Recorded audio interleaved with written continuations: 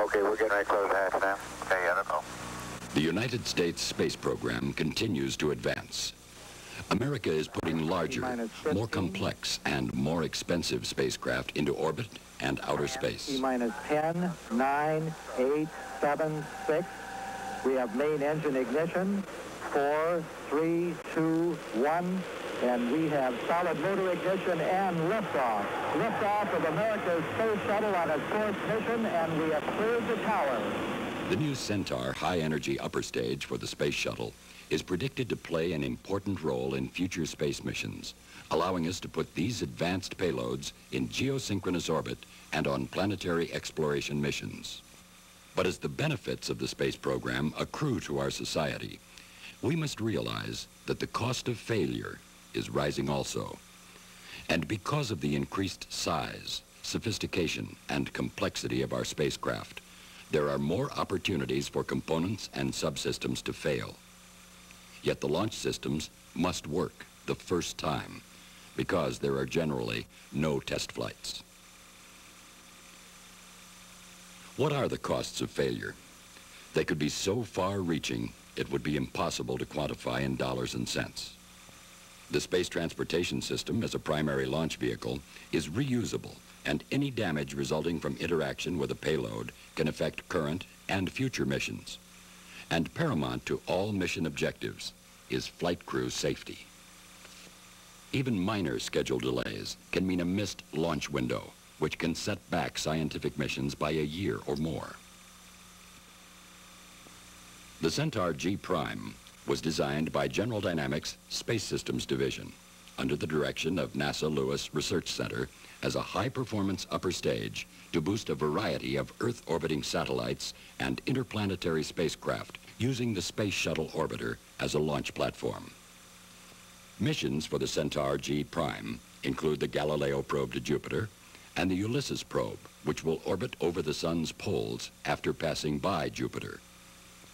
The consequences of missing the scheduled launch date are significant because the launch window for Jupiter comes only once every 13 months.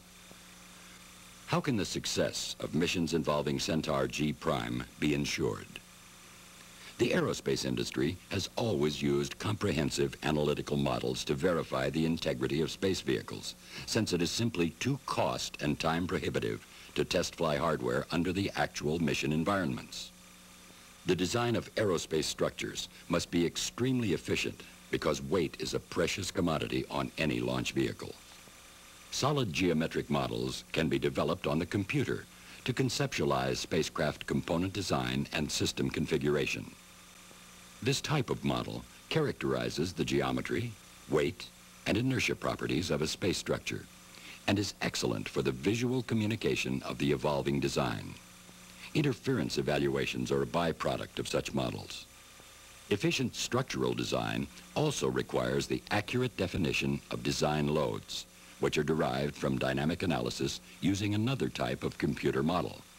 These finite element and finite difference models are generated for use in assessing the structural integrity of the spacecraft under a variety of environmental conditions. While formulated with extreme care, these computer models are not perfect. Assumptions must be made. For example, all loads input to the Centaur and spacecraft during launch are transferred through the cargo bay attachment fittings. These fittings are designed to provide support only in certain directions and to be free sliding in other directions so that the loads are transferred appropriately. However, there is always some friction in these joints, so they are not completely free to slide. And the analyst who is building structural models for verification of the design cannot be sure how significant this friction is or how to properly include it in his models. Other assumptions must be made as well. For example, we can never be sure just how stiff a given bolted, riveted, or welded connection is. Nor do we know the exact properties of the materials being used, since there are variances from sample to sample. And we never know exactly how to represent complex spacecraft environments, such as those which occur during a launch or landing. The tests were performed with the oxygen tanks full to simulate launch conditions, and empty to simulate landing conditions in the event of an aborted mission. The analysis models corresponding to these configurations will be used to predict the structural loads which will be transmitted between the shuttle and the Centaur during launch or during landing.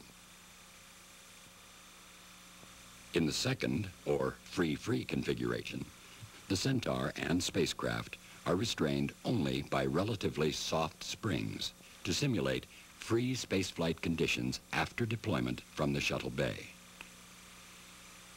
Of interest here are the loads imposed by the Centaur rocket engines and any possible interaction between the Inertial Reference Unit, or IRU, and the engine controller as it affects guidance and control of the Centaur and spacecraft. Tests were performed with the oxygen tank full, 2/3 full, 1/3 full, and empty to simulate the Centaur and spacecraft as the fuel is depleted during the mission. The modal test of the Centaur with payload was performed at the General Dynamics Convair Division Sycamore Canyon Test Facility in San Diego, California. The test article was mounted in a 4-story support tower, providing ready access to all areas of the structure. Testing was conducted with the tower covered to provide protection from environmental factors. The test article itself consisted of flight quality hardware for the Centaur vehicle, including the engines, liquid oxygen and hydrogen propellant tanks, and the spacecraft adapter. In the cargo configuration, the Centaur's support structure was also mounted in the tower.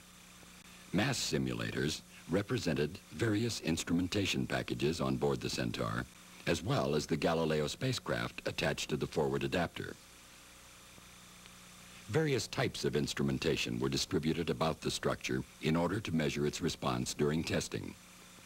This instrumentation included strain gauges to measure engine actuator loads, accelerometers to measure mode shape, displacement transducers to evaluate sliding in the Centaur to orbiter attachment fittings, load cells to determine load interaction between the Centaur and orbiter, and pressure transducers to study fluid mass action in the liquid oxygen tanks.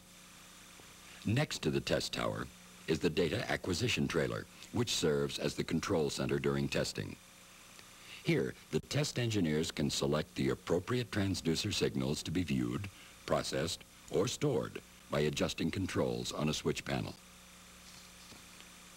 Next, the shakers are turned on and the levels and frequency adjusted. Data can be sampled on the GenRad 2515 data acquisition system and processed in real time to ensure that test conditions are correct. After determining that all conditions are correct, the data is collected and stored on a disk drive attached to a special purpose cyber data acquisition computer. This computer incorporates 192 channels of analog to digital data converters for the acquisition of signals from the transducers on the test article. The acquired data can be printed or stored on removable disks or magnetic tape for archival purposes, or for distribution to NASA, General Dynamics, STRC, JPL, STI, or MSC. The data can also be played back to the GenRad system for further viewing or processing. It is also possible to process data on a remote computer through the use of a telecommunications link.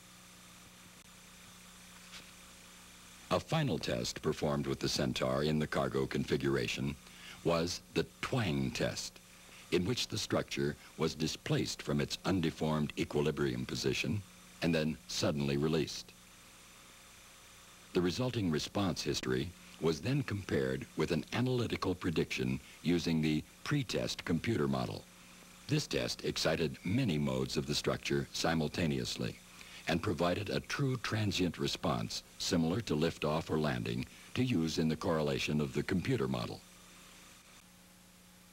The whole process of experimental verification of the loads analysis models for the Centaur G-Prime has been completed on schedule and has demonstrated the importance of modal testing to the Centaur program. The result has been improved analytical models, more accurate prediction of Centaur and shuttle orbiter loads, and greater confidence in the success of future Centaur missions. It gives me great pleasure to introduce to you the star of our show today, Shuttle Centaur #1.